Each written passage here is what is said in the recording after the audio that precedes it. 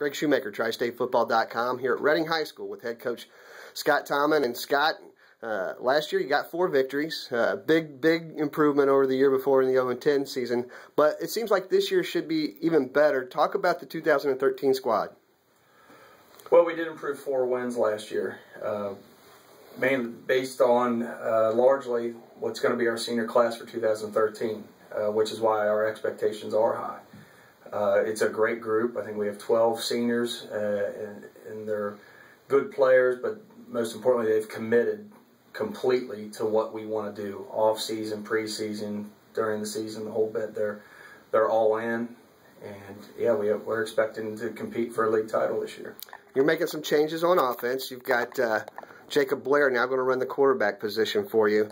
Talk about him and that transition for him. Well, Jacob said he wants to play quarterback, and we're not going to hand it to him. He's going to have to earn it. But we want an additional threat in the backfield, so he provides us a nice run-pass option.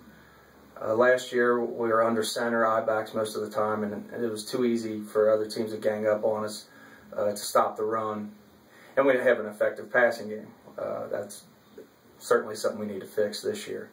But Jake, with a run-pass option, should help us be a little bit more explosive this year. Now, defensively, I mean, you've got Shane Roy, who's going to play Division I football in college, but Derek King's an outstanding defensive tackle. Penson's back on that side of the ball. You've got a lot of parts coming back. Talk about that side. Oh, we're really excited about defense. We're going to graduate 1 interior lineman and 1 cornerback. Everybody else is coming back, and if we know what we're doing in the off season, they'll be coming back bigger and better. Really excited about it. Derek King, we moved him from end to interior last year, and he was even more effective on the inside. That was possible because Alex Dickman came up and played defensive end. Much improved player. Yeah, we're really excited. This is the first year we've had the same coordinator on both sides of the ball for 2 years in a row. So we're hoping that continuity is really going to help us gel and improve.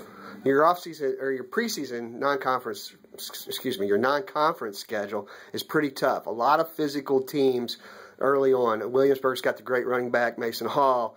CHCA can run or pass and have some depth. What are you looking to get out of those first 3 games that you're playing? I mean, Purcell Marion even is going to have their best team in years. Correct. It's a daunting task. Williamsburg is our first year playing them, so it's going to be pretty new, but the early word is they're big and physical. It'll definitely be a big challenge for us. CHCA is always good. Eric Taylor does an excellent job. Yeah, and Purcell Marion, they whooped up on us last year. They're big and athletic. Obviously, our goal is to win every game we play, but it's going to be a very difficult task. For us to win, I mean, it's always going to be the same. We have to play great defense and great special teams. And unlike last year, we got to get our offense going. I think if we're productive on offense and can play keep away for a little bit, we can be effective against anybody. You know, you've been here for a long time. You graduated from here. This program's had a wonderful tradition of winning over the past couple of decades now. What is so special about Reading, and why are you still sticking around? It's home. No, I love the place. I love the community and the kids.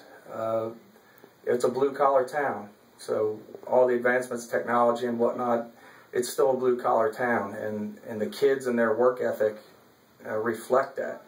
I mean, there's a certain grit or toughness to the boys that I love, and you know, I've heard it from coaches at other schools saying they wish their kids were more like Reading kids.